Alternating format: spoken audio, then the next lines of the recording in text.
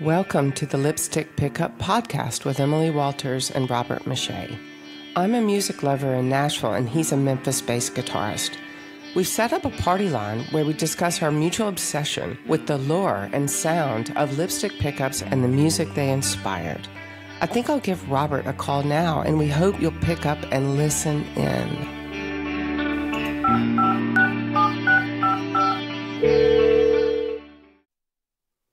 Ring, ring.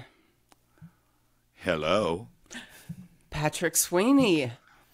Hello, Evelyn. The unmistakable voice of Patrick Sweany. Thank you. How you doing, Pat? This is Emily. Doing great. Glad to be a part of the lipstick pickup empire. You know, single coil pickups for the masses. You're my kind of life soldier, Sweany. I'm calling my friend with this remote technology we call Riverside all the way to the east side of the river. That's right. Because it was just an easier way to do it. I just don't cross it. We here hard. On the east side, we just don't go over there, Emily. I'm sorry, it just doesn't happen. It's getting increasingly hard to cross. It's just not done. Cross that river. We know something about it. This format we're using is called Riverside, and we're using it so I can have a conference call with Patrick Sweany today. He's on the east side. I'm over on the whatever side.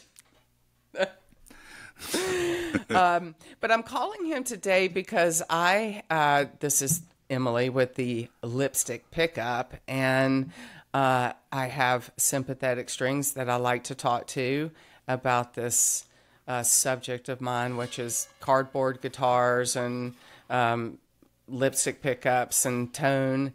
And conscripted is my new favorite word.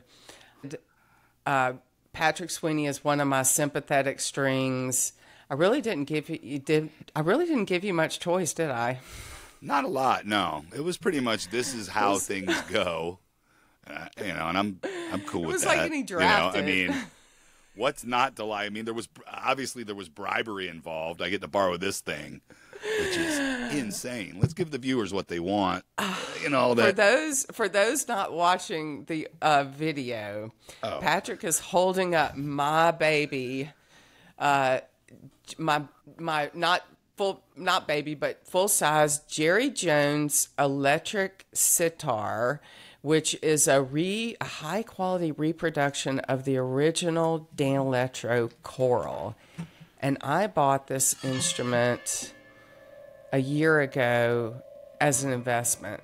And I said, I want to lend it out to some people.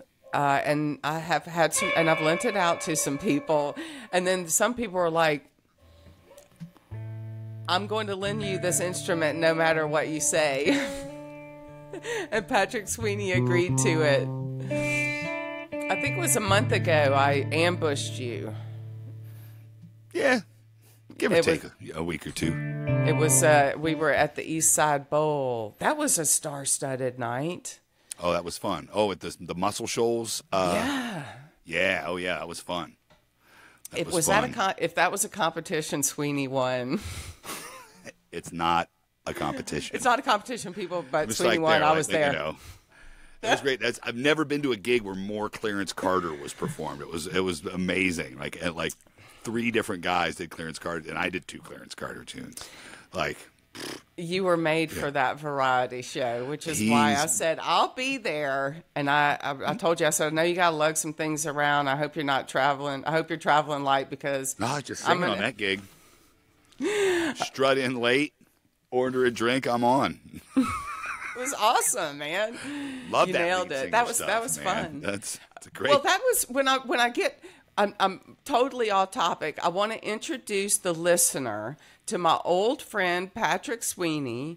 I've known him for 12 or 13 years. Mm-hmm. I met him through mutual acquaintances. He came over to the house to do a podcast with my husband Kevin when he was doing a little dabbling in this early thing and for the Tennessean, but I'd never heard of him until I moved here, and I became an instant fan. I met him, and then I became a fan of his music instead of the other way around. I usually stalk my way into people's lives. Nice. I mean, it's a good way to do it. It's just Nashville's such a weird dynamic because everyone's doing something. Oh man. So like. I became an instant fan. Well, thank you. I have they're unprofessional, amateur, journeyman's opinions on the genre of music, if he can be put in a genre of music. Patrick Sweany more than dabbles in, is a pioneer in many ways, and I think he's best in genre. Well, thank you. I mean, that's one of the best things. I don't know how else to respond to that. Well, because I have great taste, and I love Patrick Sweany's music. We're going to get into that, but I wanted to introduce you as my favorite singer in Nashville. Oh, well, thank you. Well, who happens to also play guitar. Right. Well, that's the thing of in Nashville, like moving here, because I'm known as a guitar player, in sort of my, in my little corner of the world, in my music career, but the guitar's always been accompaniment to singing, and I always admired, the singers more because that's, I just didn't have access to learn a bunch of lead guitar and stuff like that, but my dad had blues records and things, and so I had a friend show me Stairway to Heaven, but I couldn't figure out how he did the solo, the Jimmy Page solo, or had something that could approximate it, but and I was also sort of living this sort of secret folk and blues life, but I loved those singers so much, and I wasn't, that was also at the time, like really finding that stuff at the time of sort of the hair metal, sort of really coming over, and these, just, I don't know, I think there's a really like that sort of mock operatic singing that just really turned me off. Whereas, like in like singing, really high and almost falsetto or something like that, but, kind of nasally. Because I'd already heard at that point, B.B. King and Ray Charles sing. And like that's where the voices, that's what it moves people, and that because that stuff just didn't move me. There were some cool guitars and stuff, but the singing always turned me off. So it just sort of drove me down my nerd hole. I guess I went a little long on that. So next question. I want to talk. No, I want to talk question. more. No, we're going to talk more about your singing. Okay. Okay. I know you men, you just want to go straight to guitar. I want to talk more about your singing. Because it's one thing to be a guitar player. It's go hand in hand. Singer, songer, you're a vocalist. Right. But you are a singer that could be just a singer. It took a long time. I'm sorry I'm going to have to say it, but I think it's true. I think you're one of my favorite singers. Well, thank you. Learning to be a front person and then realizing that you have to entertain, and I've always wanted to be an entertainer. That's, I always wanted to play in front of people, and I wanted attention, and I wanted those people to, to like me and enjoy it, and I always loved entertainers, and that, so, and those guys always seemed like they were relaxed and in control, and, which is, I'm just a super high-strung guy, I'm like, I'm never, so you get to getting to put on that thing of being like, I'm relaxed and in control when you're mostly just angry and terrified, most of your life. So, did you ever play the drums? So, you pick up one of these guys and that turned your bad feelings into good stuff. Oh, did you ever drum? I got to interrupt and ask you, did you ever drum? Okay, never, so ever. Instead of being a drummer, you're like, I'm going to be a singer and a guitar player. Never would have went down at the Sweany house over Kenyon Avenue. That would when I got an electric guitar or wanted to play electric guitar, my dad had one at a Japanese thing, and this really cool Newcomb record player that he just put was a tube record player that the school he taught at was going to throw out. And he put a 1/4-inch jack in it, and it's a guitar amplifier, instead of their mic, whatever antiquated, mic input. He put the 1/4-inch jack on it, soldered that on, and this amazing sounding guitar amp. So my first guitar amp, or the first time I plugged in an electric guitar, had really, really, really great tone. Because it's got a low output, Japanese guitar with a really cool, like Gaiatone pickup or something in it. And hearing that, and I could get it like, I didn't know how to do much. But I was like, man, when I hit like a B.B. King or like half a B.B. King lick, like it sounds like that. What year would that have been? That would have been your in young the life. Middle 80s, 86, 87. Okay. Maybe as late as 88. Yeah, awesome. Probably 87. I would think, but when I wanted to play some electric guitar, and then I bought an electric guitar, saved up money, and bought one. That was my dad ran an extension cord from the garage to the camper, which was on solid 30 feet from the house, like in this little Shasta camper that we had, and.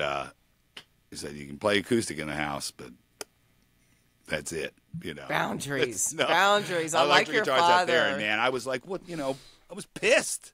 I'm like, I'm there. So, and it's, it's winter. It's freezing out there, and had a, little old, God, I don't know, even, house burner, little, those curved metal space heaters that puts out about, about that much heat, and I had that You're thing lucky in there. You didn't die in a trailer fire. Yeah, exactly. I'm like, yeah, this will work, and well, and then it was also that was also, hey man, this is getting to be, as we've normalized that I'm just going to go outside where you can't hear me in my own space. That was not a great parenting idea. It kind of became the depot of, illicit activities by, young Pat Sweany as he tuned in, turned on and dropped out. Did your friends come over and see you, hang out? Yeah. I believe the term is dope shed. Oh my word. Well, that is right in keeping with me still trying to introduce you as my friend who is going to teach me about something about tone. Every one of these sympathetic strings has been my friend, the bass player. You're going to give me bass lessons. And today, Patrick Sweany is going to give me lessons about tone. And this is a word that I see guitar players talk about all the time. Tone. You guys are always congratulating each other on your tone. And I think to myself, I don't play an instrument, but I do have a pretty keen ear for the stuff, meaning I have dedicated a lot of my life to enjoying music and being a very engaged and coherent music listener. I'm not an amateur. I mean, I don't play music, but I'm not an amateur. You know it. I'm serious. Ticket holder. I'm serious. So, but from my perspective, I think tone is a lot of things, and I want people to know that I like the tone of Patrick Sweany. He can not only sing his ass off, he can play his ass off, and he also knows how to dance. I'm not that good of a dancer. It's untrue, people. It's untrue. It's untrue. Well, you know how to dance. I've seen you do it. Okay, you're a showman. You said when you were young you wanted to be a showman. You have achieved it, Patrick Sweany. I've seen you in every capacity with your band, with the Tiger Beats, with Superfella, and every time in Nashville where everybody loves to do a tribute show, and some are better than others. If I see one and I'll be like, Patrick Sweany's involved, I'll probably check that one out. Oh, well, thank you. Well, I know. It's true. Do you like my tone? I do. I love the tone of your voice. But, you know, that thing is always just, you know, it's a lot like, you know, I just sort of like used it just like guitar playing. Like, wow, this guy really does this thing. But, you know, the guy that's singing, everyone's always looking at that guy, you know. So, and you see, you know, pictures of yourself and you're like, wait, why are you holding your arm like that? Do you do that all the time? Like, you know, like, dude, you're, you know, like, what are you doing with your leg? You know, what is that? Why is one leg doing that, but the other one seems like a normal human leg? That's you know, hilarious. that kind of thing of what you see. So you sort of kind of be aware of, it's like almost like the embouchure of a saxophone player, or, you know, the way you hold the, you know, the approach guitar, you've got to sort of address that, you know, with the way you address the microphone and the way, style. You know, like style. that, of that thing. Yeah. So you seem relaxed and in control. Mm-hmm. And, you know, and if you don't have an instrument in your hand, you're only the singer, you ain't doing a whole hell of a lot. Like, you know, you're just the loudest unless you're one. Mick Jagger. Well, right. But, you know, even that, a perfect example is Mick does the most that any front person can do. He does the most that any front person can do. And, you know, has anyone man. said, for my God, man. what a for range. a white man. Yeah. I mean, like, for a rock and roll, I mean, you know, the greatest rock and roll band of all time, you know, I mean, you know, but I'm if saying, you could, you know, if you James could even Brown have that discussion, you can't have it without the Rolling Stones. Yeah. So, but James what Brown, he does, okay, James Brown is an example.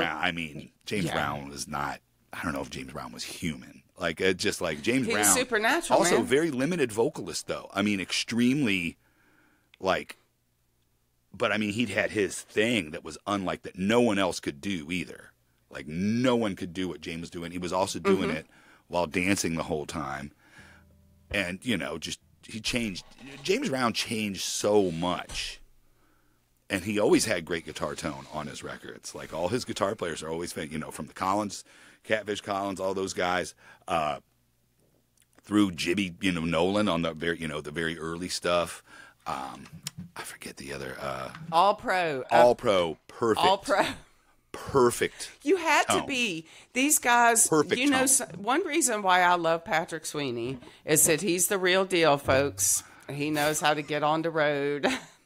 Yeah, you know. He's a road dog. I have a very simple, small business that has not seen a ton of growth. So you get real used to the operational methods. You know, you get in the van and you do the thing, and it's always it's weirder now than it's ever been. Like, but it used to be, you could, if you were just able to get out and get in the van and play shows, you could make a living. Yeah. In music, and it's different now. I don't know how young bands do it, but that's how I got my start, and going out and just sort of blowing, you know, playing some bar. But you know something about the road and then being a pro, and I told you, in this first round of Sympathetic Strings, you're the only person in Nashville that I've talked to or dealt with, because I just wanted to prove to people that I'm not. Yeah, I got them all over. I'm on every street corner, but, you know, that's why I wanted to talk to other people. My usual cohort, Robert, is in Memphis, and I talked to friends all over the country, and I wanted to bring somebody from Nashville into the mix, and I was like, I wanted you to be my sympathetic string because you're all pro, man. Well, I know thanks. I mean, you know, I've watched you operate. I know I've seen shows of yours where you're with your buddies and you're doing things for fun. But I wanted to talk about. I reminded you that I saw you at a club called. Remind me the name in San Diego. The Soda Bar. Soda Bar. One great Kevin rock and I and roll were clubs of our nation. Yeah, I've never been there. I'm not even a person who routinely goes to San Diego, but at the time we had some friends living there, and they were always come visit us, and we love to come visit them. Cheap flight out there. And I saw that you were playing one of the days that we were going to be out there, and so I brought a group of people, which were me and Kev, our friends that we were staying with, an incredibly fabulous gay couple named Rand and Steve. And then I had one of my oldest friends that I went to high school with, Jomo Raymond and his wife. Jomo and I went to the Jackson Public Schools together, and his father was a freedom rider. Oh, right on. And not to get, but to tell you, I'm a real deal. His the car in the 3 Lives from Mississippi in the movie Mississippi Burning, where they buried him in a station wagon, the 3 civil rights workers. Yeah, that was Jomo's father's station wagon. Oh wow. He wasn't in the car that night. He had lent them his car. And that's Jomo. You met him. Do you remember meeting him? Wow, yes, absolutely. Yeah, that's my friend, Jomo Raymond. And he has a fabulous home in San Diego and a yacht at the harbor. Cool. So I would like people to know that he went to my crappy public school, too. And he's living a dream life out there. But I brought them all to your show, and the place was packed. The show was sold out, and it was full of people who love Patrick Sweany, and I love Patrick Sweany too, and all my friends who'd never heard of you loved you too. Well, thank you. You nailed it. Okay, yeah. But I want you just picked up that telly. Do you want to show me something on that about tone? Yes. Well, I mean, we're talking about tone, and my good friend Wade Cofer, who I think is one of the best luthiers. Period, and he built this guitar, which is you like Masonite guitars, a very thin. I've been wondering about that. Now that I know the construction, the banding. It's a hollow. This is you can just buy rolls of this stuff on Amazon. And it's the same stuff that they put on the old Danelectros, things like that.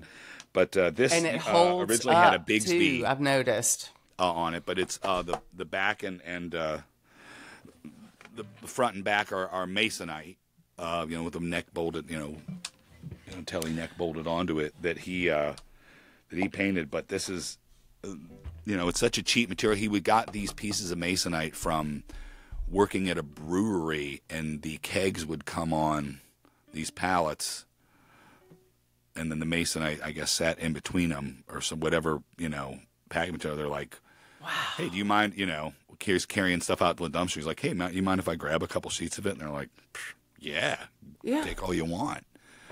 Like whatever. So he's made, several of these. But I just love it because I really like hollow body guitars.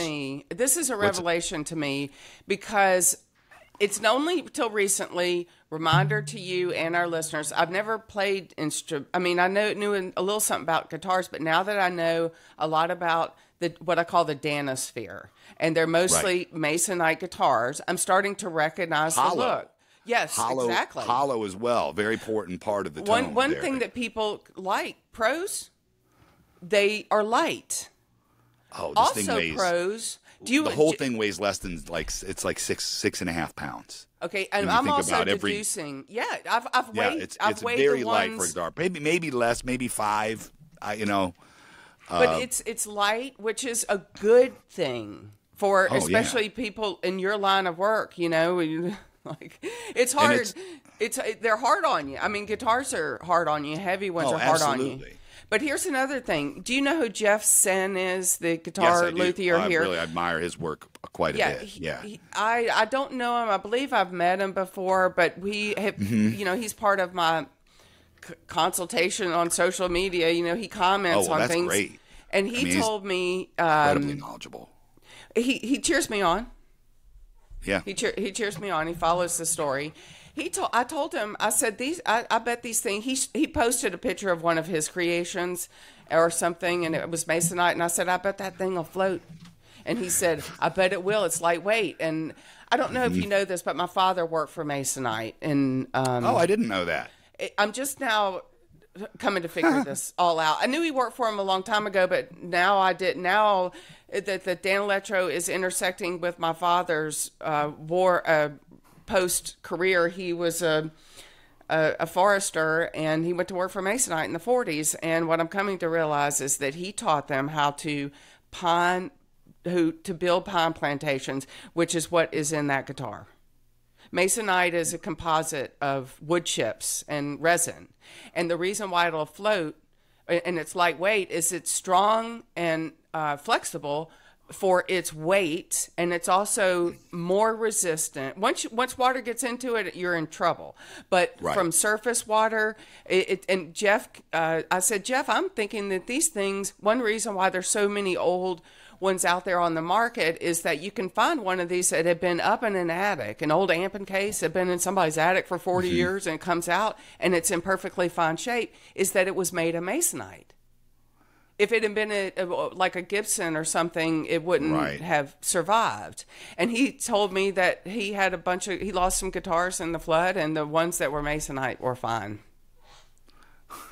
I believe it. True story.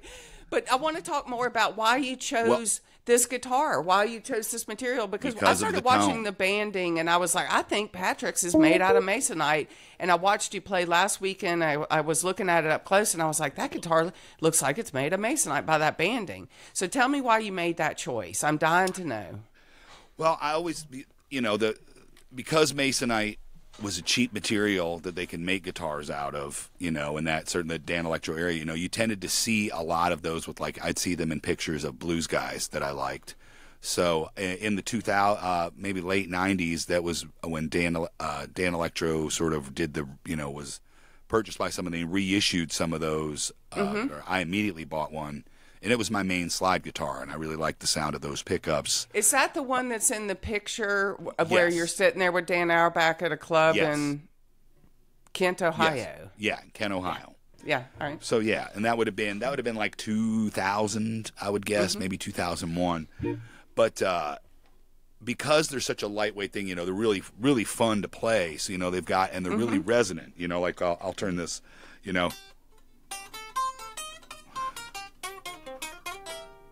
But they sustain for a long time, too, despite being hollow, which is different than, like I have hollow. I meant to set out a few more guitars behind me. But, the hollowness and the vibration of the instrument, and having a chamber to hollow it like an acoustic guitar would is different than and like a solid body electric guitar. They have different properties, different, they resonate in a different way. This sort of gives it more acoustic properties, which gives a little more roundness to the low end of the guitar when I'm playing like say if I was just going to play like just some backup guitar, like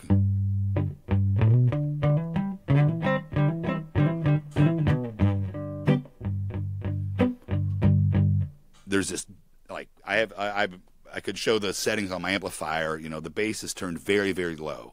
I'm at a low volume here in this room, but it provides so much more of that low end because of, without sacrificing any sort of the that sustain. It's sort of the perfect combination of acoustic and solid body, which I just dig so much. And it's no joke. Sustain, people, sustain. It really does sustain. I mean, it sustains as much as any other. Like I have another. I like Telecasters a lot, and this is you have a classic style, so it would make sense that you would play something with the classic, just style wise. Even well, they're great tools, just as far as that. Like this is a parts, as a Telecaster made parts. This particular, because of this, I want to try these. These are really, really cheap. These are like a Paulownia wood. It's like balsa wood. This whole guitar weighs less than 5 pounds, something like that. But a very similar thing where it sustains. Who is the manufacturer of this one? I bought these off of eBay off of a company called Allen Eden Guitar Works. It's a Fender neck, and these pickups are made by Porter Pickups. Okay. And these ones are made by McNally, and they're more like a P90, like a vintage, like will be a 50s P90, which would be a fairly low output pickup for a P90. I'm learning what these words mean because I'm taking guitar lessons. I can also back up. I realize that you really are. I told you for nerds only. I told you that I was going to get tone lessons from Patrick Sweany, so and that is exactly what I'm doing right now. I love this. So there's a number assigned, you know, of how strong the pickup is, and you know how the way it absorbs signal, and the modern, at least like in the 80s and 90s, people wanted to draw, and even the 70s, they were doing higher output pickups, and sort of lower output pickups like Stratocaster pickups tend to be much than, say, like a Les Paul pickup. But the first original Les Pauls and the original, the first designs are really low output, very similar in tone to a Fender Telecaster pickup, which is a single coil pickup. Whereas Les Paul developed the PAF pickup, or Gibson the patent applied for pickup, which is a very low output humbucking pickup. It's really bright, really clear, really has this sort of glassy tone. Where's it? Not dissimilar from here, but there's a roundness to it, and it's very silent. The P90 pickup, sort of before the development of the humbucking pickup, was basically just a little different magnets, a little thing. Eventually I want to get my friend who built this guitar, Wade Cofer, to come on your show and talk about Spell it. his last name for me. Cofer.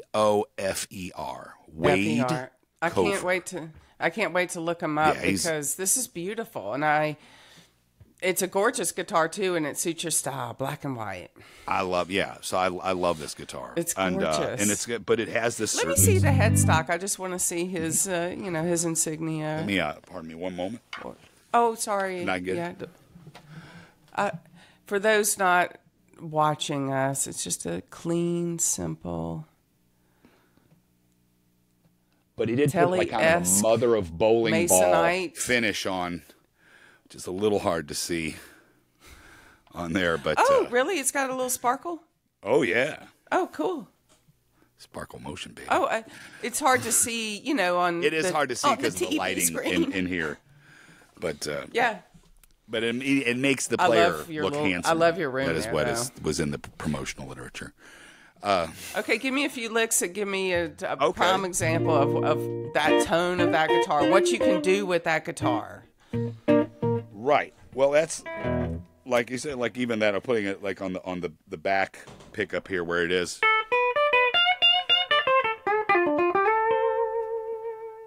But it's very bright.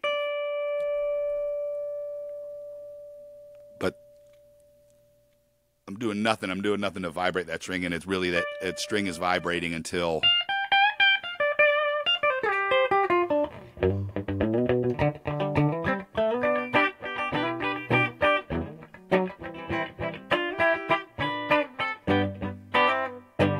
but it never loses that acoustic property that I just think so, because I'm a fingerstyle guitar player.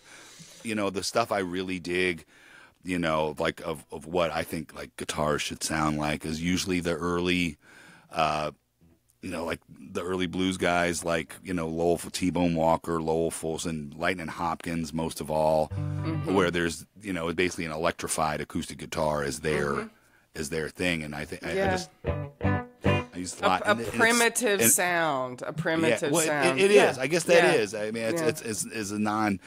It's a non-dismissive, as like there's primitive of like this is, it's early in the process.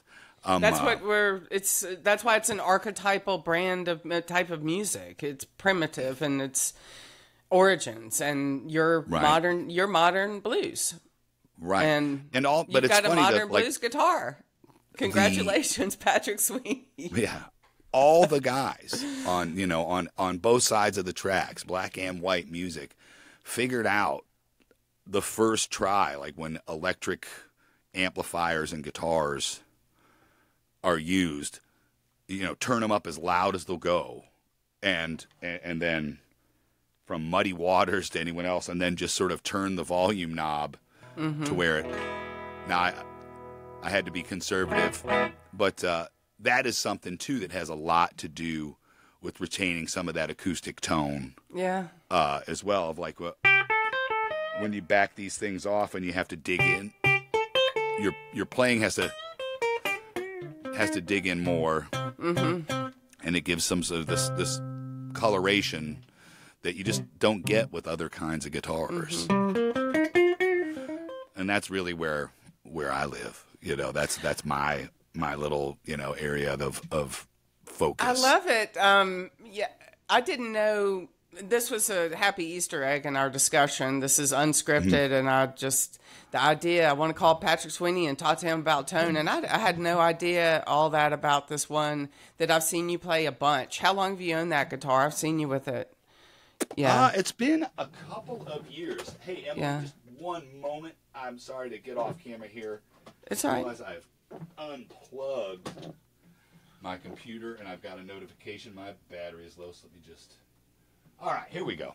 I'll say This is live television, folks. we're live, baby. But I've Johnny seen you play it, and it wasn't. Now I'm starting to have an eye for these things like lipstick pickups. It doesn't have lipstick pickups, but that I recognize that banding. And now that I have my own Silvertone 1448, I bought one as part of my investment portfolio.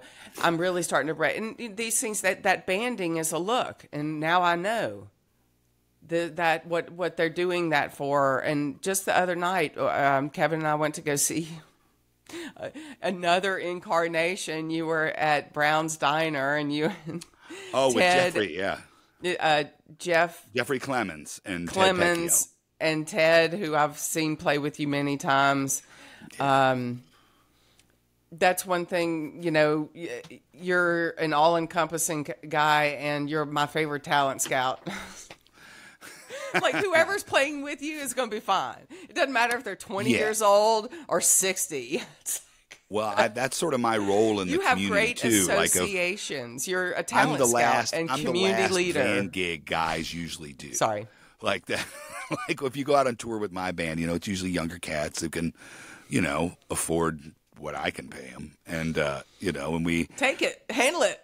Yeah, and that's it. And that's sort of my role of it. And always has been, but that's also sort of that traditional blues thing role. That's what Muddy did. That's what Wolf did. That's what those guys, you know, but they had a way of, which also something I admire, they had a way of communicating their vision and using the band to elevate that vision, you know, and knowing that, you know, people do things for their reasons. They don't do them for your reasons. Yeah. And that and running that thing really makes a big difference. But also it comes back to guitar tone, you know, like it's all tone. I could easily get away with being the loudest guy on earth, and I'd be happy, but it's not something I want to do.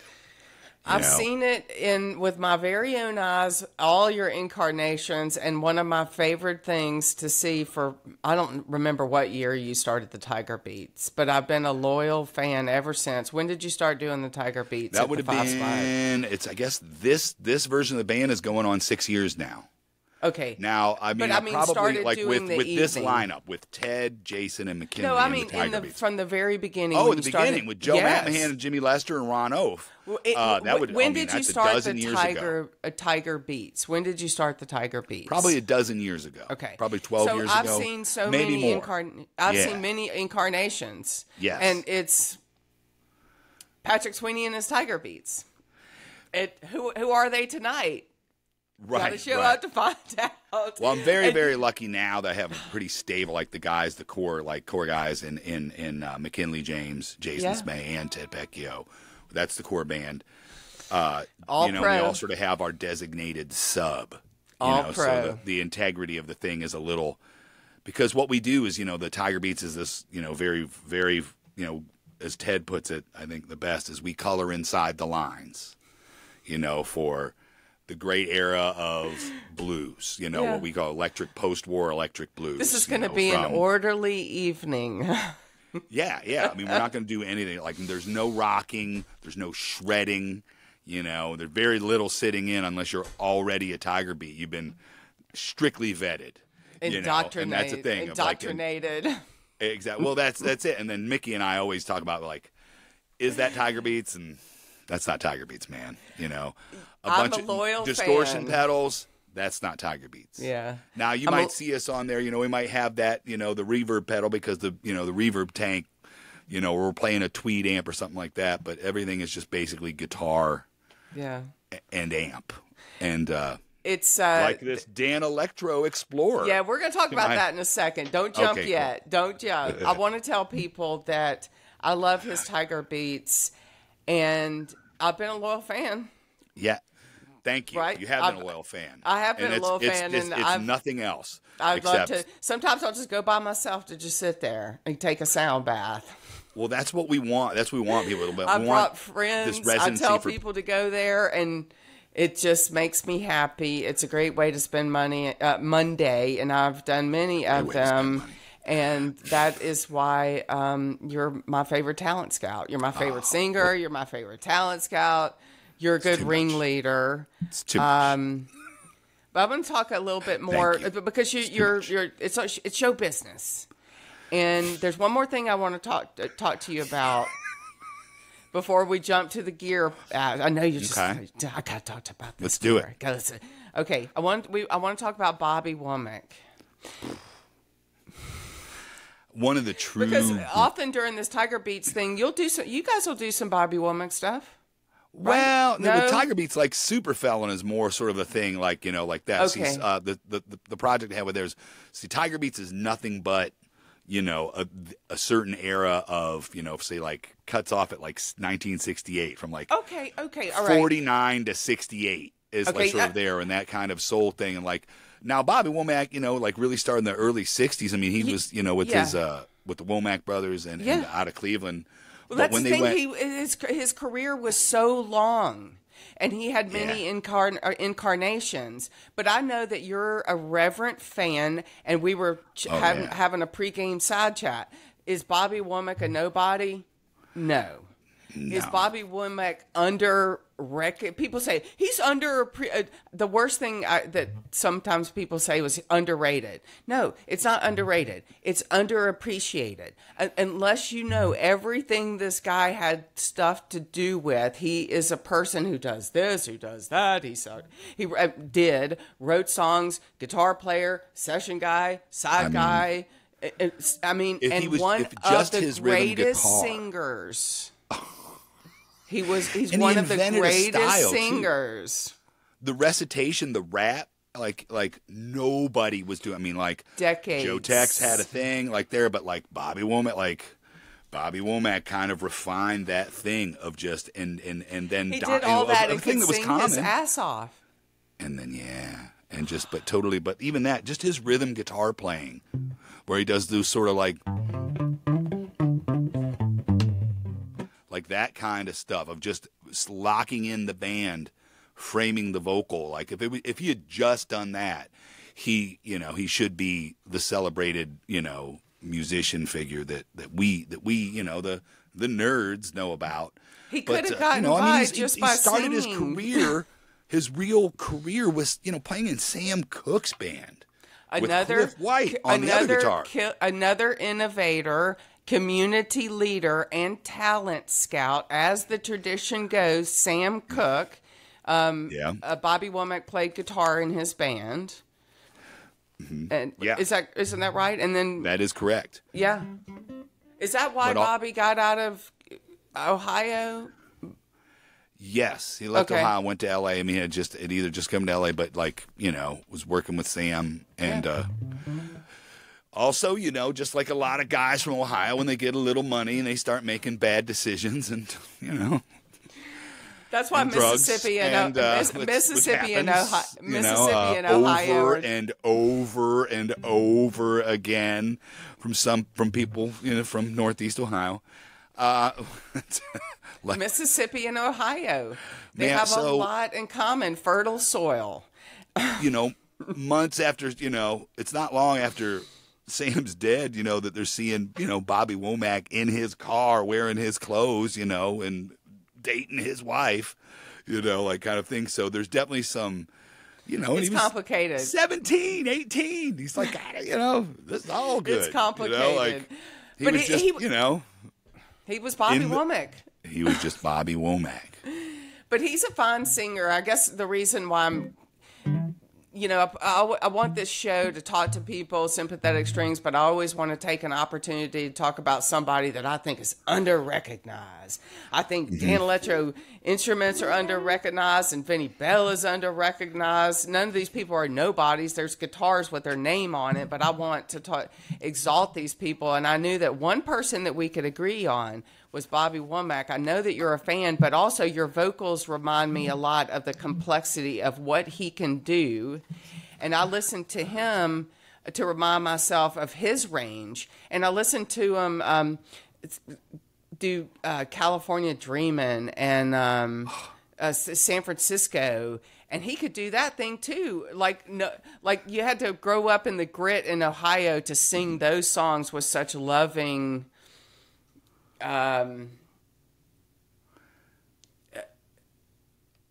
is reverence like a thing? I don't know if it's like ambition, there, but it's ambition. Oh. I'm sure went out to guys that came from where he came from, made it all the way out to California. I bet they did think that they were hot stuff. Yeah. If you came from where he came from, my friend. You know, but also, you know, from a very talented family too. You know, that's the thing is everyone in there. Bobby was definitely the shining star, but you know he had all his brothers were singers. All the some some wrote songs, some had also thing. But Bobby was a star. Yeah. But also knew that to be involved, like his involvement in all the Muscle Shoals. When that scene was hot, he was there. He was always where it was happening. Yeah. Which is it's a sign of genius. In our Did you ever industry. meet him?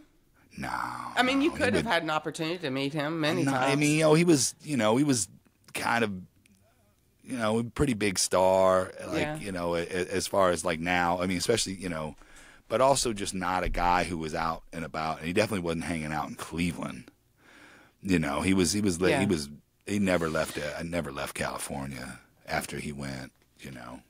Yeah. So. Well, I'm going to wrap up that portion and say that I've been, as far as comparing you to Bobby Womack, and I want to tell you briefly why, and then we're going to talk about the gear, because I know you can't wait to talk about the gear. Oh, yeah. Let's talk about the gear. But I mean, just talking about Bobby singing, like that is something. We're getting there. So I listened. I'm sorry. You've made a bunch of records. You made a bunch of records, and I love most of them. We're going to talk about you, Patrick Sweany. We're more about you and singing. And and I thought I can only, it's a bunch of records. And you started acoustic. I didn't really realize that until recently when I went to go prepare myself for our chat. I didn't realize you started with acoustic. Oh, yeah. But, you've had a long career, many records. And I went to go listen to Ancient Noise because it's recent. And I wanted to, sort of immerse in it and then talk to you about it. And I listened to it and I said, this is a guy with full range just like Bobby Womack.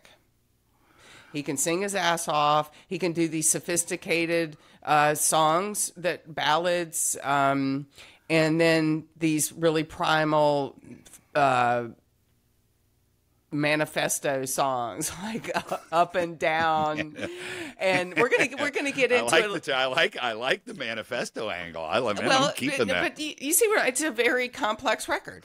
So real I said Mussolini from the balcony vibe going, on the next record. It's a dynamic record, just like a Bobby Womack record would be. He could do all kinds of things, and that's when I said I'm gonna connect the dots here between Patrick Sweany and Bobby Womack and say that Ancient Noise shows your full range and it sounds beautiful.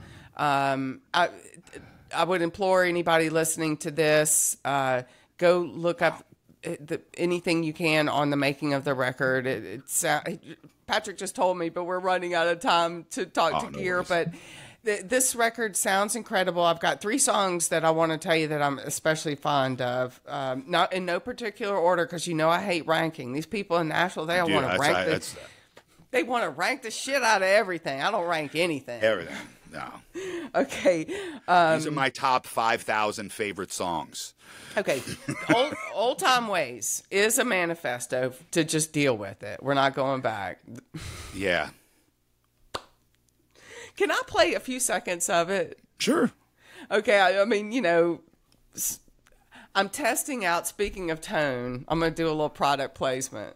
I'm testing out my new Marshall Bluetooth speaker. I told Pat that I wanted to hate this thing, thinking it was kind of hokey, but I bought one of these Bluetooth speakers. And speaking of amps and tone, I think it sounds pretty good. And I want to play a few seconds of Old Time Ways to see how it sounds like. I haven't played it in here. I want to see what it sounds like.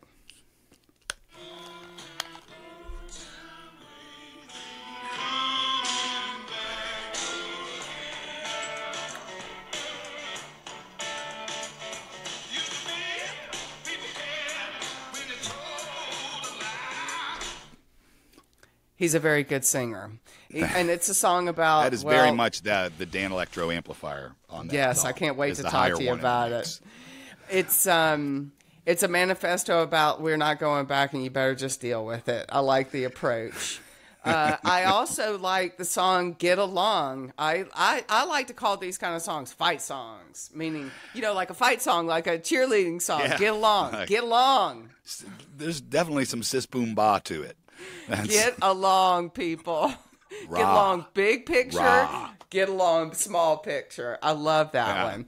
And here's the one after my heart because I love this expression. I love to share my opinions. So most of the time, I like to remember and go back and see, I told you so. And I like to call them victory laps. So there's a song on here after my own heart called Victory Lap. And it is, I like to say things like, if you do a 5-minute song, it better be a good 5 minutes. And this one is too short. I'm not going to play it.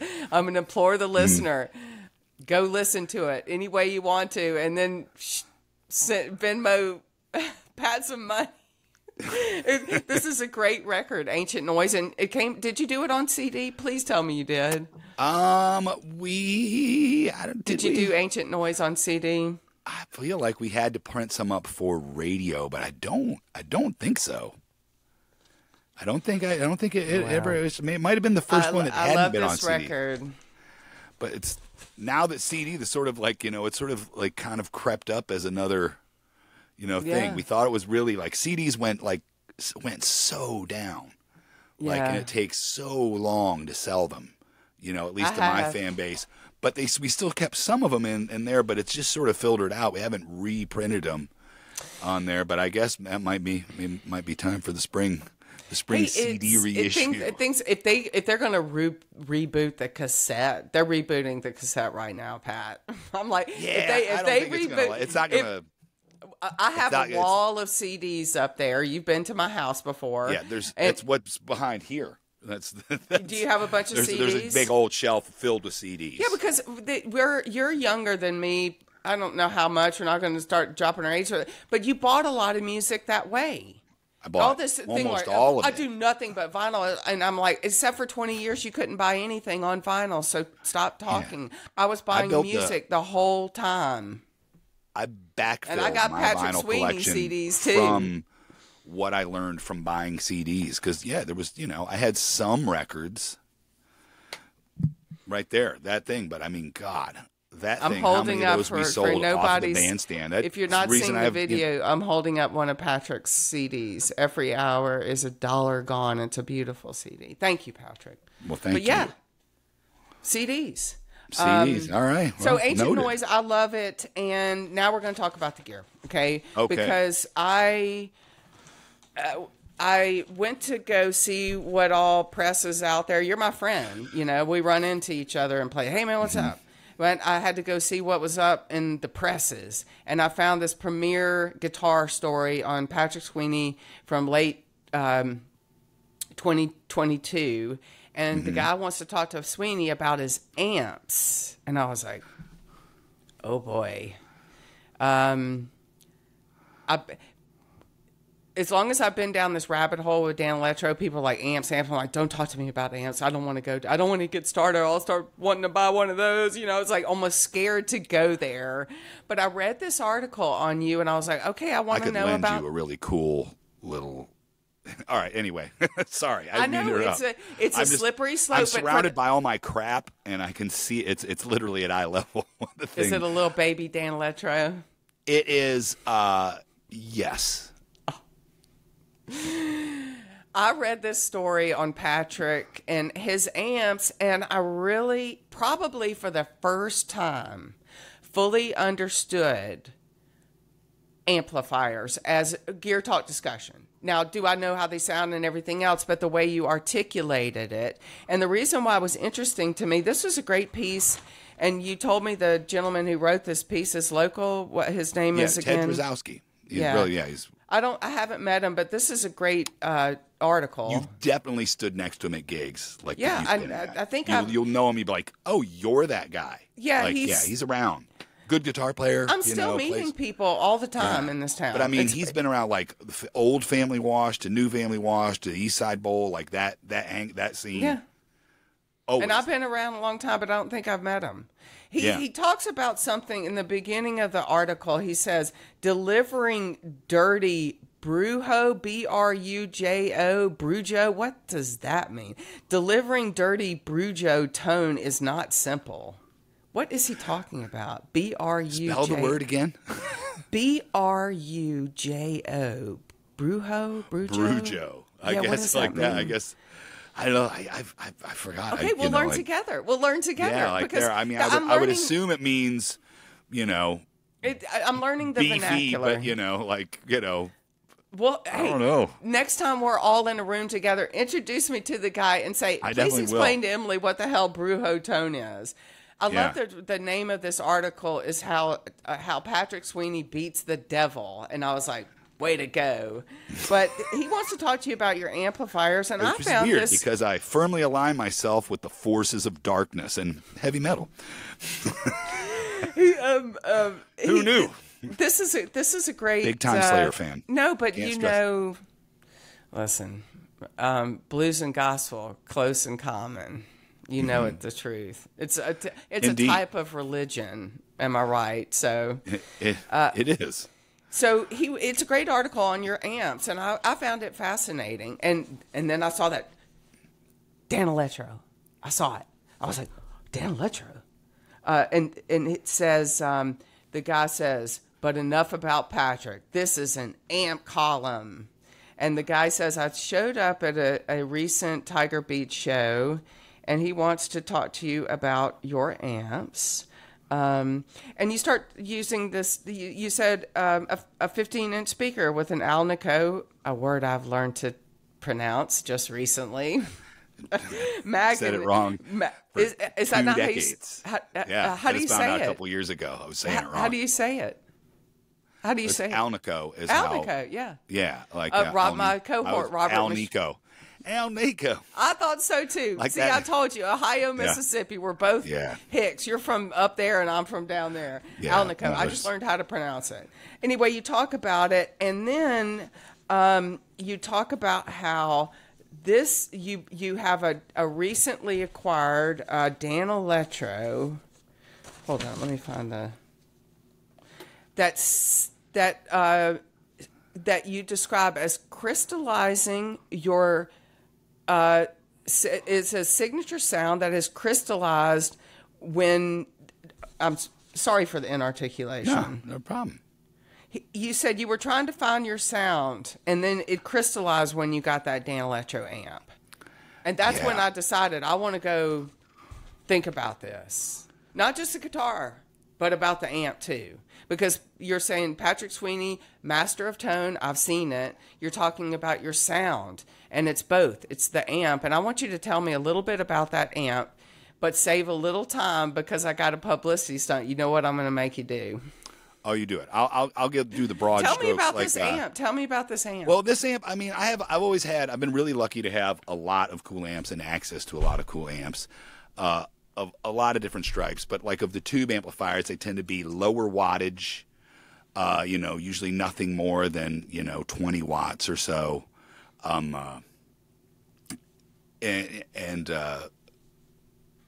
they seem to have the tones, off the old blues records that I'm looking for. This one walked into my house probably 10 years ago from a friend. from Norton Guitar Works, Taylor Belling of Buffalo, New York, where shout out. He's like, this is the one, and he said I never should have sold it, but it's a Danelectro Explorer, so it's made by the Valco company, which made the amp and case for all the Danelectro amps. It's branded Danelectro, but they branded for Airline, for Harmony, for Danelectro, for Silvertone, for Montgomery Ward. What was the Sears brand? It just left me. Silvertone. I guess I did say Silvertone. Yeah. Yeah. So because they made amps all those. too. All those, all of them, very beautiful. Efficient, serviceable. Just from a working type man. Like the guy Kyle Wiersba that works on all my amplifiers. He loves this amplifier so much. It's so over-engineered. It has these shock mounts built into it. Does that appeal to the when you say over-engineered, it just appeals to the nerd, the over-engineering? Well, it does, but it makes it all sort of an earmark of like, it's before sort of the planned obsolescence trend in manufacturing.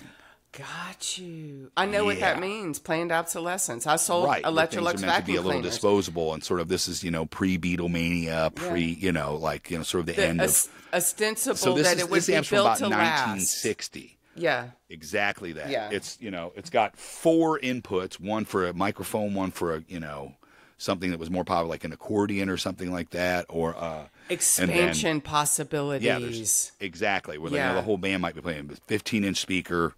Obviously, to put out, a little more sound in the room. It doesn't have reverb. It's, kind of onboard reverb of amps, at least doing it. The cabinet, though, is made out of really, really cheap materials, whatever, just sort of, Do you think it could be disintegrating masonite plywood. too? So I've had to do a little bit of repair on the bottom of it where it seems like, like that. But the cabinet does it look like something like particle board? It's exactly that, yeah. So, but there's something about that sound. Also, the way that they have this it could be masonite or its equivalent. Yeah, very much so. Very thick. I don't know if is it still masonite when it's. Yeah. I've never seen masonite like it could be finished. That's only a brand. It's a composite. So, okay. But I like bet Kleenex. that's helpful to you. It being light. Yeah, exactly. Masonite was a name brand, but then they MDF. They call it MDF in England. It stands for medium density fiber board, and actually it started. Well, then that's definitely this. Yeah, it started. It was a process. It was an English process. Your parents were English. My mom's British, born in Liverpool, England. It started in England, and it was I believe about 1900, and then or late. It was a new process, mid-century, and it was you don't have to use wood for this. We can use MDF, and it's a particle board. Masonite incorporated it in Laurel, Mississippi, and became the predominant name brand. But a lot of people make these things, and there's different weights too. So what you've got there is just for the same reasons that your guitar is light and all that other stuff. It's the same thing. Well, that's it. May not be masonite, and it's the amp guys are going to flame me and go, "She's saying." I'm saying if it looks like particle board, it's some kind of composite, is what it is. Yes, it definitely is. So it's light. It's a lot lighter. It's fairly light, so it's easy around. It's a narrow cabinet, because of the strength of the, at least in the beginning, the strength of it before it starts to deteriorate. But also this chassis, it's worked so it folds out, so you can. Like the guy that works on my stuff, my tech, Kyle, it folds out to almost its own workbench, so that you can keep it powered up and use your testing gears to to bias things or to to see if there's a short or something in there, that you can keep it plugged in and keep power going to it and still be able to work on it and see it. It's really, like I said, very much over-engineered. So it could be serviced by the consumer. Yeah. With a little bit of, obviously we moved way beyond, that ended about that time period of like, or like a car that, an amateur could work on or something like that. Very much in that same mindset. Well, I'm going to buy this one, and make. We built this one to last. Work on it, now, There's no amp shops in Sweatshirt, Iowa. There's you gotta go to the library, look it up in the encyclopedia. Wait for them. They're cost prohibitive. One thing I'll say that about me, which is absolutely true. This is the kind of lore that I'll tell people and they won't believe me. But I sold vacuum cleaners door to door. And one reason why I loved Patrick is he had an incredible video. What song was that? Them Shoes? Working for You. Working for You off of Close to the Floor. He's got a video on YouTube. Go check it out. His video for Working for You is fabulous. And I love the analogy. And I told you when you came out with it, I said, I actually did that for 7 years. Wow. This is a true story. I'm going to break this out. My buddy Terry Rickards that books Browns, I got the idea from him because he was my neighbor. And we're pals, and he was the same. What's the cub? Well, we don't have to mention hub, but he did the same thing. Yeah, it's in rural Pennsylvania. And most people did. There's a lot of people who did that, but I actually did it, and I was very good at it. And then I went into management, and I was doing pretty good. Okay, and that's why I was doing well for myself in Atlanta because I owned a duplex in Little Five Points. And I was the first person of all my friends to buy a house, and they all had fancy schooling, and I had a modest state degree, and I took a job selling vacuum cleaners. I made more money than any of them. Hate to say it, but here's my 50 sale pin. I pulled this out. Yeah. I was awarded a lot of jewelry over the years. It was one of those old school direct sales. That's not a sentence you hear a lot. I was awarded a lot of jewelry over the years. I was awarded. It was one of those old-fashioned direct selling companies, just like Mary Kay. Mary Kay is multi-level marketing. Electrolux was not multi-level marketing, but it was direct selling. And they gave me trips all over, and I won all kinds of jewelry. And a lot of it was big, heavy gold stuff. And when gold got really high a few years ago, I went and took it up to minor jewelry and sold it off for a bunch of money. But I kept this one. It's a sterling silver, and it's a 50 sale pin. And I'm just going to tell you, I really did sell vacuum cleaners for a living. I didn't mean to get into about me, but we told people I sold Electroluxes. And they were made in Bristol, Virginia. And we told people, these are not planned obsolescence. These are vacuum cleaners that will last you a lifetime, and you can repair them infinitely. And this is a true story. I still have the same one, the first one they gave me, and that is what we vacuum our house with. Oh, that's great. Viva Electrolux. But it's the same thing, planned obsolescence. There was a pride in... some American companies that you would build things to last. Look at it. It's all steel. It's sort of the machine age. And that amp that you're talking about that's what that's about. It's about building something with a pride that this is timeless. And the stuff that you told me about the way it's sort of expandable and you could do these different things with it, that's just genius. It is. Absolute genius. Absolutely meant, though, for the professional as well. That's the thing of someone who is... working in the thing, putting it in and out of just having the way it's shock mounted. So they know someone's going to be moving it around. It's not just a piece of furniture that sits in your living room or in your kid's room for him to practice, Little Black Egg on. It's not a toy. It's a real thing, so that's. Are you going to show me show me what you just strapped your guitar on for those not seeing. Are you going to let me listen to a little bit? Talk to me. Talk to me about that Danelectro amp. I used it on the Saturday gig, and then I used it on my Monday gig, and one of the power tubes failed. So it is currently, I have it here for display only. Far. It does sound, it is an amazing sounding amp, and it literally, I tried all morning to see if I could. That's okay, but I could swap it out. But there's something. It's kind of But it well, it says in the article that this is a treasured amp for you right now, and you don't just drag it anywhere. And see, there you went and went. Is it my fault? I told you I was going to come see you Saturday night, and I said I want to see that Danelectro amp. It's because I have too much stuff to cycle through. Yeah, like that, and things fall. If you don't run voltage through them all the time, they don't so. but also this amp too is one I've always been on, and that's another thing about the tone. I love, as amps age and like they're sort of organic things, like, capacitors tend to leak a little voltage, things like that, and that affects tone. So that really pleasing, like, I wish like really pleasing distorted sound on something like some of the early Howlin' Wolf records or things like that. This gets it. Like, this amp just sounds like the coolest guitar in 1950. Yeah. Of just like, it sounds like a Gatemouth Brown record or an early B.B. King record or something like that. It's got this certain vibe, the way the preamp reacts to the, the power amp and the way that reacts to the speaker has a sort of squash thing. So when I have when something goes wrong with this, and very little does, but you burn through tubes, you burn through things like that, or and capacitors, they just over time, just like a guitar, it needs to be maintained. Yeah, need simple maintenance. Yeah, but I've been like, pull as little as possible. Like, he's like, well, if this one's going, the next one's probably going. I'm like, well, let's just wait until that one goes. Yeah.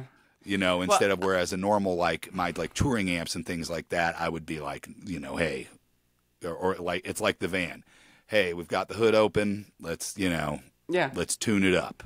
Let's do this regular, because it has to, this thing is a little more special because it's not like a gigging amp. I mean, I'll take it around town if it's there, but I really have sort of neglected it, and it's probably just got a cap or something like that, or a power tube. But well, I got to hear it Saturday night, and they always sound great right before they die. They always sound best. That is a undeniable truth. Every electric guitar player will say, right before your amp dies. I'm looking down at this article right now, and it says it's a quirky that it implodes. Like, this thing, it just, it just sort of, just didn't sound as loud. Then it just kept getting quieter and quieter. Just as you were saying that, I looked down and it says, unlike some earlier Explorers, this model has its tubes and transformers on display, enclosed by a cage, and it's described as quirky, that it can be quirky, quirky beast. It can be. Is described. It took a while to quirky find a guy beast. that want to work on it, to be like,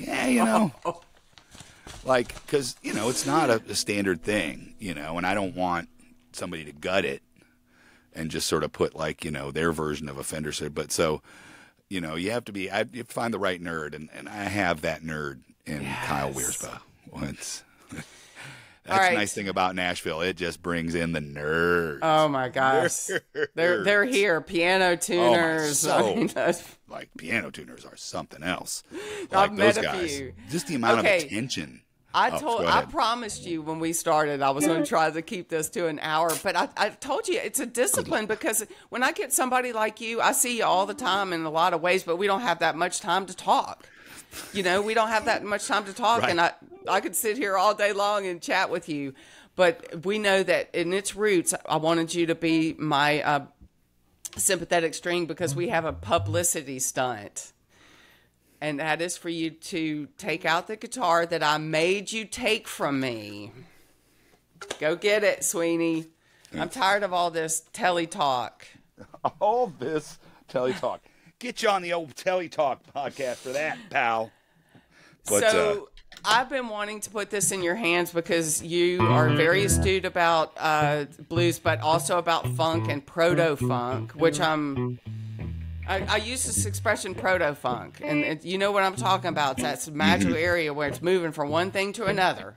And I'm discovering this instrument all over a lot of brilliant shit. I told you about some of the stuff that I've been finding with it. And I told you, I said, I got to lend this thing to you, man. I want to see what you do with it. Just getting to do that. Like, there's... And what do we call those? And what do we call those? Those are the sympathetic strings. So there is a lipstick tube pickup under these strings at the body, and there's a plastic guard for your armrest that you don't brush them or put tension on them. But as I turn it off again, all the knobs, all those, and then that pickup as we put it through the amplifier. These never really plucked, except for like some effect or something like that, or like the, there's a handful of artists that have used them for intros and things, just quick things, just like you would have done some harp strings or some sitar strings, and Steve Miller's one of them. Oh, cool. He uses both. And my friend that I told you about up in New York that uses this instrument a lot in supporting artists, he uses the harp strings. He does some weird stuff where he loops things on the 6 strings and then does some other thing. Really, really cool stuff. So I love you. Appreciate it. Give me another spooky strum of those sympathetic strings. Oh, these? Yeah. It sounds like the perfect moment in a horror movie. Spooky. Right. Like there. But it's kind of harpy. It's harpy. Yeah, I'm not even... I'll be honest, I haven't done the research of what they're supposed to be exactly tuned to. It's very science But they're in really fiction. close intervals, too, so they all sort of resonate when you play the other...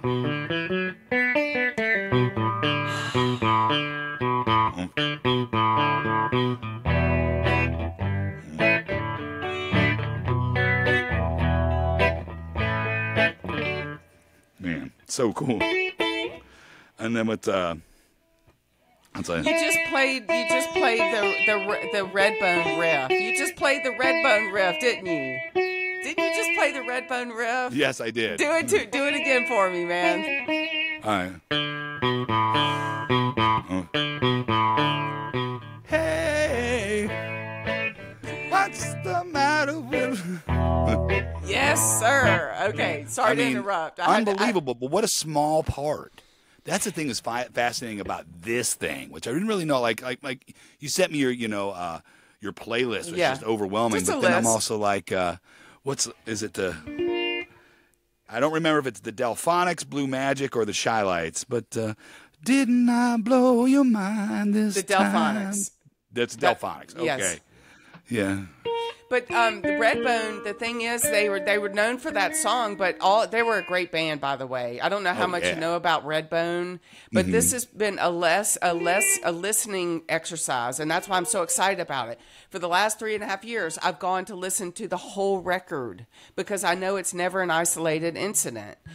People always say, it's on Steely Dan's Do It Again. It's on all this other stuff.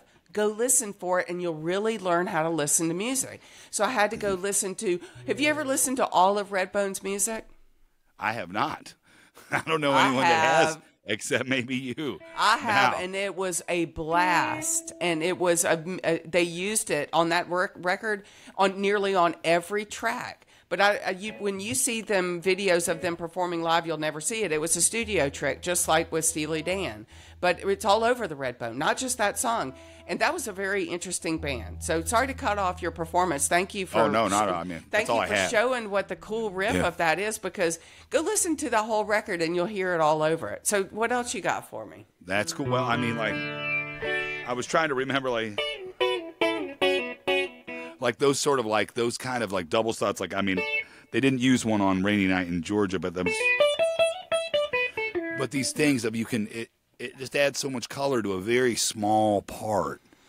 But it's just the way that it sits in a mix, because it's not a huge sound. Like even, at its loud, like if you were playing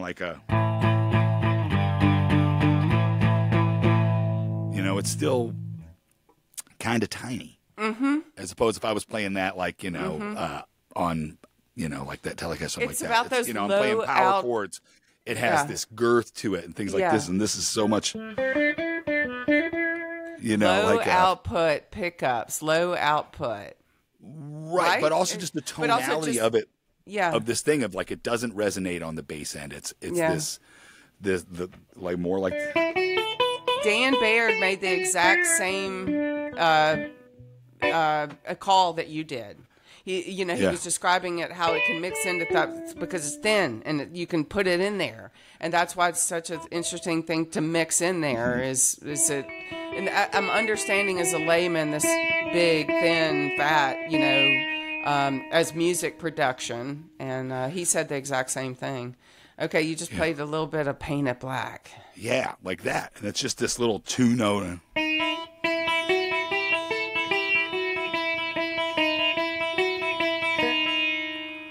You know, and like you play that on a normal electric guitar, it just sounds like nothing. Yeah. But it's, you know.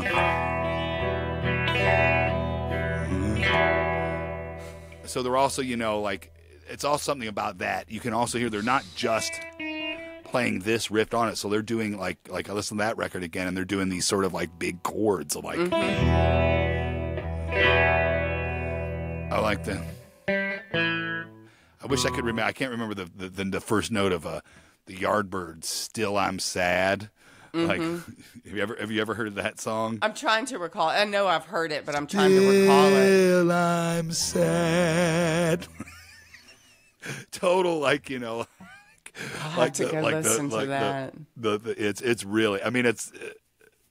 You know, they had a hit, and they were trying to like, oh, everyone's writing songs, you know, and. Yeah. You know, Jeff. Are you a Stevie Wonder? Up, you know, and what's that? Are you a Stevie Wonder guy? Oh, I love Stevie Wonder. Yeah. Like because that. he, you know, do you know how to do the intro to Signed, Sealed, Delivered? It seemed like every. Oh yeah, I'm trying to think what he is.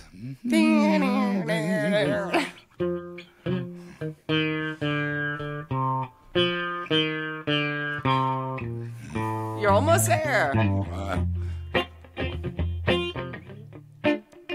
Yeah, I don't remember. That one's in. That sounds. It's amazing how much you can make that sound like a conventional guitar too. I'd have to hear it like there, but it's just that. I mean, like, I don't know that song, but I can kind of play the melody, and it's this. Yeah.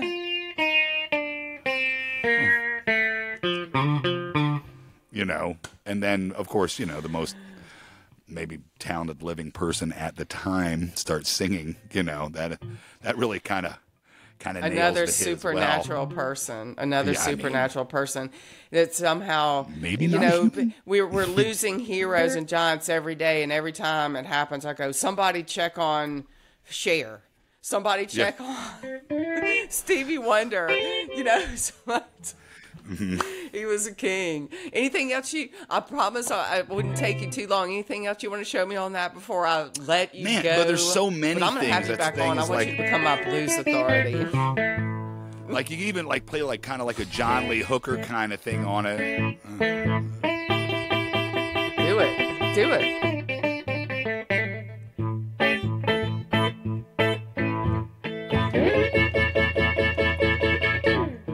And John Lee Hooker kind of set up his, like, in some of that early stuff, set his guitar, like, his guitar kind of sounds like that. He's got the action set really low, you know, you know, it's really kind of vibrating against the frets. Or, you know, like.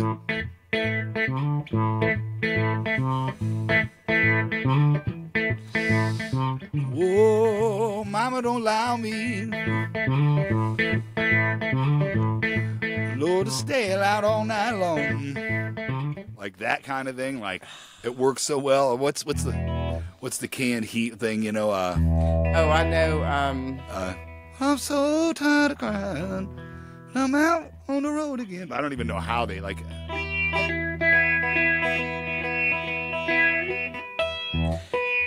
Where does Patrick Sweany stand on Robert Cray? Are you a fan? Love Robert. I do too. He's, another limitlessly talented singer, violently underappreciated artist. Underappreciated. Thank you for the right word. It's not underrated. He's a very successful, and a pop star, if you will. I mean, he's a freaking pop star, but he can sing. He's such a great singer, and he writes amazing songs. And he used the electric sitar on one record. It's on one song in particular called "Up in the Sky," and it's absolutely beautiful. And Buddy Guy has a history with a Jerry Jones. Yeah. Did you know that? It Feels Like Rain? Is that the one that's on? He's used it on a handful of Skin Deep is the one he plays. He plays it live. Every time I've seen him, he's played it. Yeah, when I first started this whole exotic odyssey, when I got obsessed with these things, I had a guy from Dayton, Ohio. He's one of my cheerleaders, you know, handing me information. And he said, the first time I ever saw Buddy Guy at a blues festival, he was playing one of those. I was like, wait a second. And then I go Google it, and that was a real big hit for him. Crossover, you know, Skin Deep. Maybe his biggest modern song. And it's all over. It's a signature part of the sound. And he bought that sitar. He has a Jerry Jones one. He never had a coral one. He's always keeping it fresh. Buddy Guy bought it here in Nashville because he ran into one in a guitar shop, and he said, I want one of those. And it was a Jerry Jones. So it's the one that you're playing, not a coral. Wow. And that's what he plays. So cool. And he's got one song on his last record. He does a version of a Beatles song, I've Got a Feeling, and it kicks ass, man. And the intro, he's using the electric sitar, and it's him doing I've Got a Feeling. Buddy Guy, I love him. Been around for decades, keeps it moving. A classic guy who keeps it moving. Mm-hmm. I love him. All right, I love Buddy Guy. One more blues riff, and then I promise. I kept you 25 minutes over what I promised, but I couldn't help myself. Let's try to feel like. I mean, there's just so much to do with it. Of like that. Of like.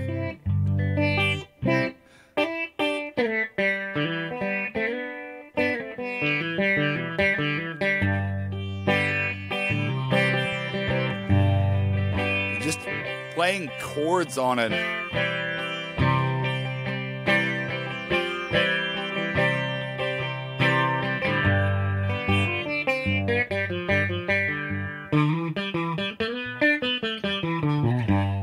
Like doing, or like a Bobby Womack kind of like rhythm thing, you know, like.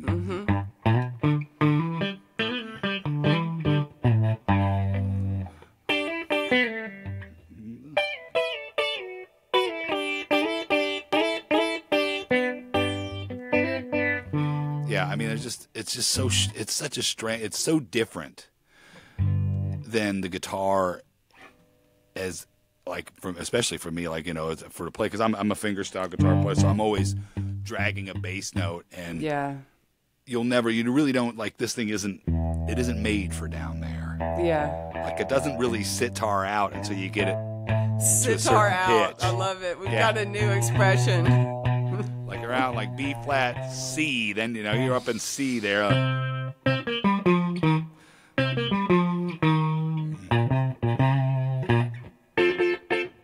That's on the funky side. Yeah. It lends itself to funk. It's funky. It's funky. Yeah, I mean, like it's very funky. It's nothing but funky. That's also it. You know, like you just gravitate to where you're, you know.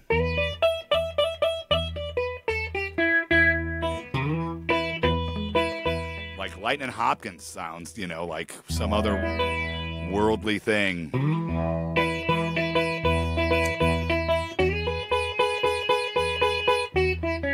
But it doesn't sound wrong. No. That's the thing, is like you could hear somebody sing over like even, you know, without a you know, another rhythm backing it. So it's a weird one. It's so strange, and then again so invisibly present. Like, Patrick, you delivered on all my expectations when I conscripted aim low, you. And you'll never be disappointed. No, I was just like, Sweany way. You know, there's I know a few guitar players around here, just so you know. But I was like, I want to know what Patrick Sweany thinks about this thing. And you were game, and I appreciate it. Do you want one now? You're not really one guy. You're not a guy with a bunch of guitars, and I like that about you. Or I guess are you're you not. Serious? How many guitars do you have? Oh my God! I know, but you're not one of those show off people. You're not all one locations? of those show off people. All locations. How many guitars? All locations. Do you have? I'm sure 70. Don't buy it. Hey, we never sell. We do not sell. Oh. Sweenies do not sell. We only acquire. I kind of like that. I've sold one guitar in my entire lifetime, and used that to directly go several feet away and buy 2 guitars. Ooh, I bet I would love to know all about your. We're gonna have you back. Yeah, we're gonna have you back. You're gonna become my consultant. I can touch 14 guitars where I'm sitting right here, right now. I am nearly being crushed by the weight of my. I didn't know that about you. I didn't know that, but I love finding it out. Horrible. Well, you may want to get a sitar, but you don't have to because you can have mine any damn time you want. Yeah, that doesn't make any difference but to me, because that's lady. what I discovered No, that's not. I could get anything I want. I know, but I want that to one own. thing I discovered about finding that that gear on records, it's always borrowed. It's rarely owned by somebody, and it's always borrowed. That's why I was like, I want to lend this guitar. I want to lend this sitar out to people, and you delivered on my promise. Number one, folks, I want to tell you, people, I chose Patrick Sweany because he's one of my favorite people here in Nashville. He's no BS. He's no BS. He's a pro, which meant I could count on him. We tried to do this talk last week, but we had a technical difficulty, and he could have just been like, I don't want to do that. Technology. He helped me. We tested the mic. We wanted to make sure it sounded okay on our primitive thing, and he helped me with all that. And the whole time I've been saying, Patrick Sweany, thank you for delivering and being a pro and caring about how it looks and sounds, and even caring about talking to me. Of course. And being a sympathetic string. But you totally delivered on everything I expected when I lent this to you. And I told you it was a Nashville publicity stunt. The lipstick sure pickup. Is. Lends Patrick Sweany her electric sitar. But you nailed it. And that's why we ran 30 minutes over. But I couldn't help myself. And I might decide to make this shorter, except for every second I enjoyed. I don't want to take any of it out. It's this is it. Like as you become as you are now a content creator, you are going to have to edit more than you think you have to. I need to learn how to edit myself. That's the hill to climb. I think it was an hour and 30 minutes of King Solomon. That'll solve something. I think it would be like choosing a baby because I loved every hour and 31 the Solomon analogy. I loved every hour and 31 minutes that I spent with you. Well, likewise. I am going to cut you loose. Okay. When I hit stop record, stay for 1 second because I want to thank you. Will. Personally. Got nowhere else to go. I'm going to break out, I'm going to blow some smoke up your ass and tell you what a great job you did. Well, but for now, we're off the record. I'm stopping. Thank you for being my sympathetic string today. Thank you. Bye. Bye.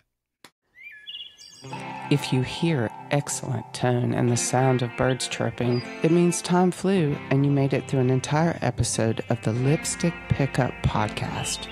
Robert and I would like to thank you from the bottom of our hearts for sharing your time with us, and we hope you'll do it again soon. We have nothing to pitch or corporate sponsors to recognize, but we'd love your comments, questions, requests, or likes. Please subscribe or follow us in any forum in which you might have discovered us, or reach out through email, robert@thelipstickpickup.com or emily@thelipstickpickup.com. We'd love to hear from you.